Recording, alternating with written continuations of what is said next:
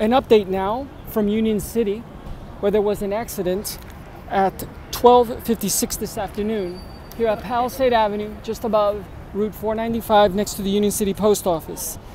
The accident then moved here just above 495, resulting in that dump truck falling onto 495. About a quarter mile west of 495, this scene with the bus and some sort of piece of wood or rod through that windshield. Miraculously, the Hudson County Prosecutor's Office says no one has been killed and no one has been seriously injured. More later, reporting from Union City, Cesar Darius.